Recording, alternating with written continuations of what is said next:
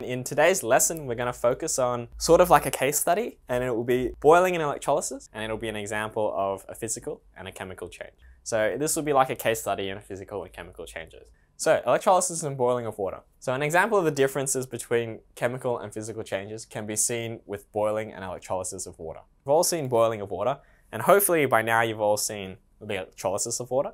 But if you haven't, that's okay. You will still learn something from today. It's an example of what the differences are between a chemical and a physical change. So both processes affect the water, so that's a similarity. So we're looking at the similarities and differences between the processes now. First similarity is they both affect the water in some way. They both result in the production of one or more gas, and they both require energy input. Obviously you have to turn on your stove to boil water or put it in the kettle or something. And you also have to pump in electricity to make it electrolyze. Okay, so we need energy. Now the differences include electrolysis utilizes electrical energy, while boiling needs heat. You could use electricity, but that would just generate heat anyway. That's one of the major differences.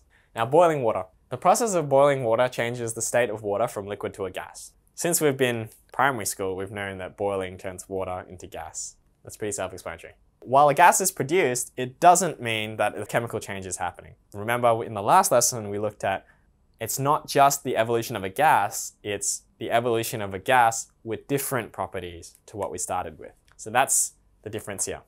Now the steam has the same chemical properties as the liquid water, so it's not a chemical change.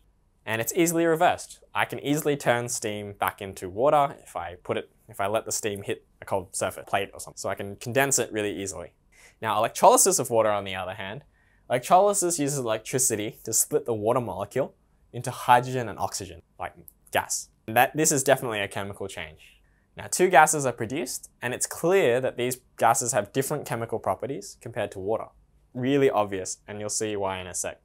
Now obviously if I try to light hydrogen on fire, I can do that very easily. That's one chemical property, it ignites very quickly. Now if I try to light water on fire, that kind of just spits in the face of firefighting theory since the Middle Ages.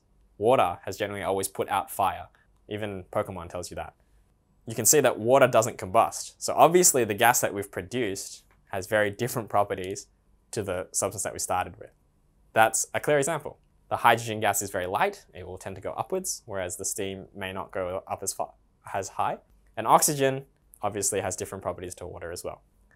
So that concludes today's lesson on this case study, so to speak, on electrolysis and boiling of water, and an example of chemical and physical changes. So we're going to look at questions now, and hopefully it will teach you something more about electrolysis and boiling of water that you may or may not have known already.